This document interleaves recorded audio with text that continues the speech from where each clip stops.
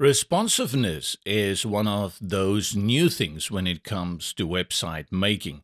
And when I started, it was something we didn't even look, we didn't care about it. And then there was this little group of elitists who kept proclaiming that the future is responsiveness. And turns out these guys are very, very right. Now, responsiveness, I'm going to show you first what it is. If you don't understand what it is, then we will talk about why it is important. And then 3, I'm going to show you how to do it in Brizy. You know, this is one of those seminars that you attend where they tell you what they're going to tell you, and then they show you what they're going to tell you, and then they reminded you what they told you. One of those. I'll use Microsoft Edge browser. You can use any other browser for this, just to show you how you go about finding out about responsiveness. And I will look for any website. And this is where all my money and my free time goes to. Ooh, new product. Okay. What we quickly need to focus on is how this page looks. And I think, when I look at this page today, I can already tell you, you may say, well, it's nothing exceptional. It's just a page and there are some banners there and there's some text. And then if I click on one of their products, then if we go in here, okay, that's also a very typical product. There's an image, a cart, etc. But what is important to understand here, and this is what we talk about responsive.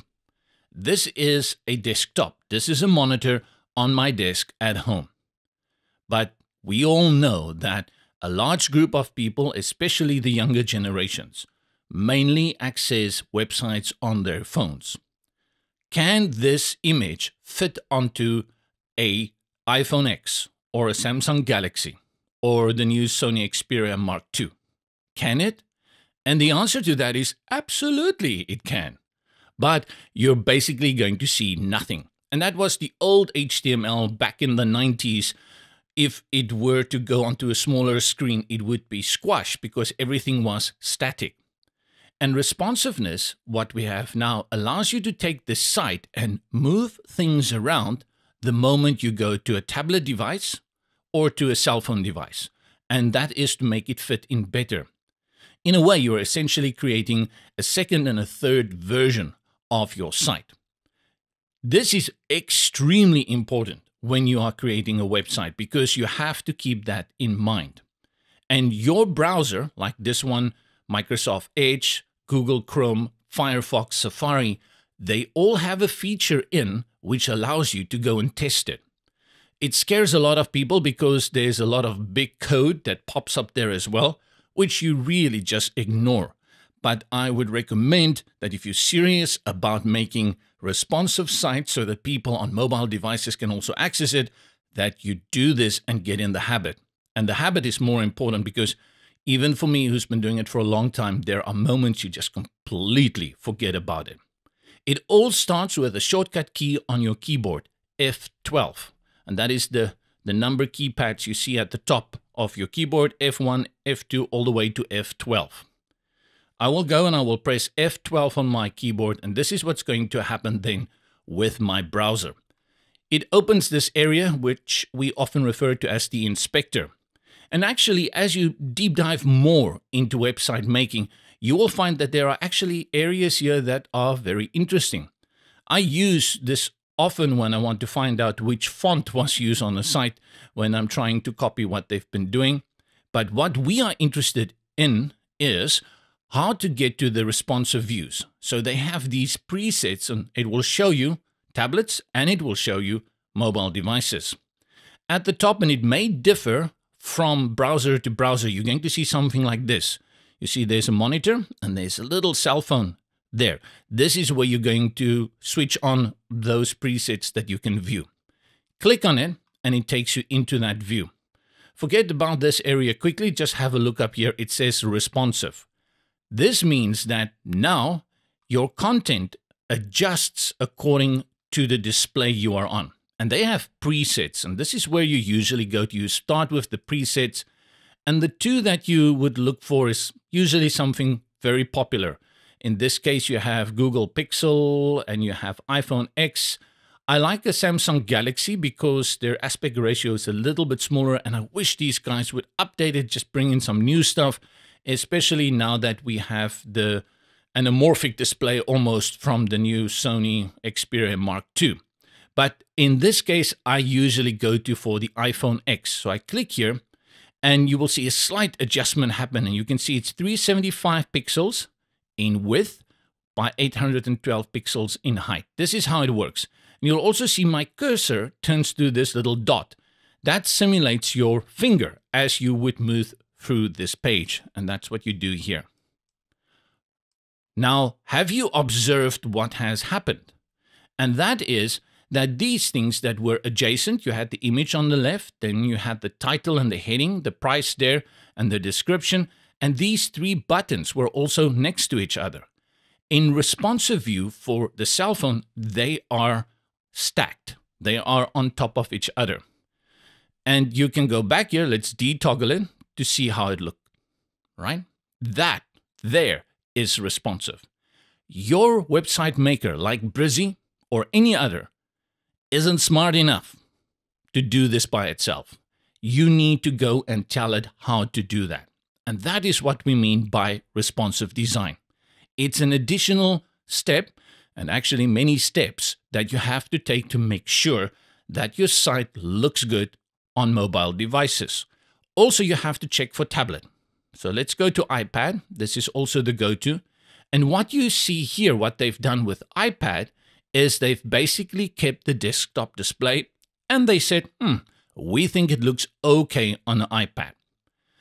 There's a few more features here that you can test out, and that is that currently we are in portrait mode. And portrait mode means, you know, how you would hold a book. If you want to turn the book sideways, which is how we often do with phones and with tablets, that's landscape mode. And that you can do up here. Click on rotate and you will see how it will look. Again, nothing will change for our tablet. Let's go back to iPhone X and you will see iPhone X, if we rotate it, it takes on the desktop view. And that is what it's all about when it comes to these responsive views. And you can simply untoggle it or detoggle it over here. And if you want to exit this inspector, you can click on the X here or just simply hit F12 on your keyboard again. And that is responsive view. If you were to go onto the internet and you would look at how to design for mobile, is it important? Should you do it? You will find many sources telling you you need to focus on mobile. You need to design for mobile. They will also all tell you that nowadays 60% plus of websites are accessed on mobile. That means that a great number of people are going to interact with your website first on mobile. And for me, even though I still prefer the desktop, I do have to admit is when someone forwards me a link on WhatsApp or Facebook and I'm on my phone, that's where I will quickly first look at the mobile.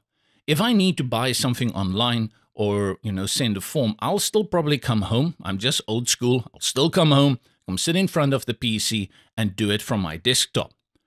But my first interaction will be with your site through a mobile, most probably. And that means you need to make a good impression on mobile. And you, like I said, you can go ahead and you will find so many websites telling you this is the data, this is what Google does, etc., etc. The other reason is that Google has recently, which is our biggest search engine for people when they are looking for things on the internet, decided to test your site. And if your site doesn't look good for mobile, it ranks it lower. And that's why it's also very important to go for mobile designs.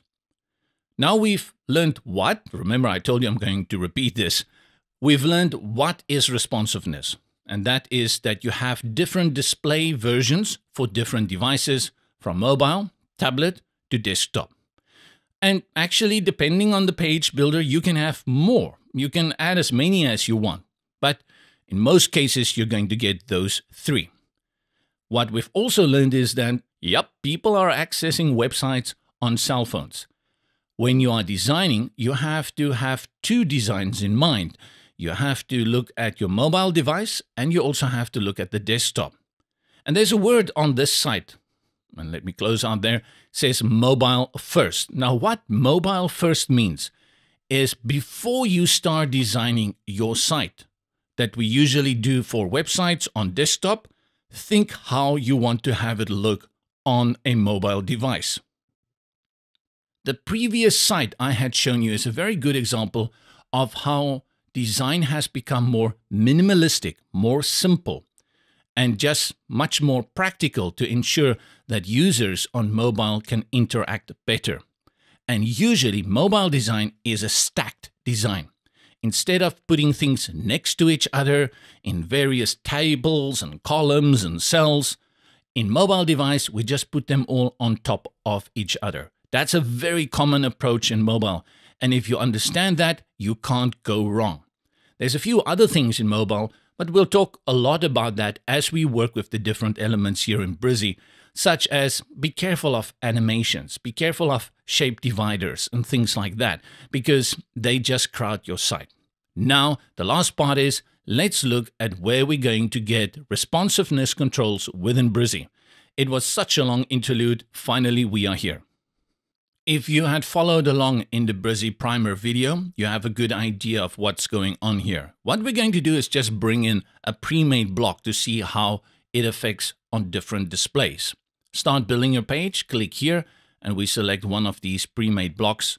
Let's grab something that has columns so we can see how that will work. Let's choose this one here and hope I don't burn my fingers with what I have selected. Clicking on any element will give you their options toolbar. And with this one, which is a text element, you can see we have 1, 2, 3, 4, 5, 6, 7, 8, 9, 10 to choose from. Remember this, travel gear and fashion, we have 10 to choose from. The second thing, when I click here on T for typography, we are going to see that the size of this font is 67. So remember, 10 items in the toolbar and a size of 67. Let's talk about the responsiveness within Brizy. To access that, you go to the sidebar on the left and you will see this little screen. And as you hover over it, it gives you that tooltip, mobile view. Click and you have 3 options, tablet and mobile. Let's jump just quickly to mobile so you can see what's going to happen with this design. This is a pre-made design by Brizy, so they have already designed it for mobile. There are a number of things that have happened here. First of all, you've seen what I've mentioned about stacking. That image that was on the right is now on top, and everything here is stacked below it. You can go back to desktop over here, and you can see it very different. We have this green shape here on the left. We have all this space. And the text is much bigger. Remember, click T67. And when we go to mobile, they are stacked. Very, very different. In this video, though, I'm not going to show you how to create a responsive layout. We cover responsiveness for each and every element to make sure that in those videos you have a good idea how to use them responsively. So don't worry if you don't fully understand. Just understand through this video what responsiveness is, why it's important, and where to find it. To show you though what happens in this view of mobile responsiveness, let's then click on this heading that we have here, travel gear and fashion. And remember, we had how many items in our toolbar? 10. When I click on it and the toolbar opens, we only have 4. And in fact, we have a new one now that wasn't present in the one on desktop view. The reason for that is you can make changes to this element to make it appear better in mobile, but you only have some. The others are global settings, which means you cannot change it for mobile. But other things like the size of the text, if I click here on the T, it's 38, not 67. And that's what you can do between responsive displays. You have this control over changing things here, and when you go back to desktop, they are still the same. Those things, let's click again, bold, italics, link, duplicate, and color. When you go to your mobile, you see you cannot change that. And that is what the whole idea is behind responsiveness. You create your design in desktop, and then you go next to tablet, and you make changes to the sizes, and then you go to mobile. And then you can make changes to how it is stacked. Do you want it next to each other, or do you want it on top of each other? Anything you do within mobile will only relate to mobile. And then, if you go back to desktop, everything is still safe and sound the way you had created it for desktop. One important thing is that you cannot change content of your text or the image. So for example, if I go back to mobile and I click on the image and I try to delete it, and I go back to desktop, it's also deleted. Your content cannot change. The only thing that can change are the settings that you can find to that specific element in the different responsive controls for your tablet and for mobile. If I go back to mobile and I'll just undo Control Command Z, put it back there.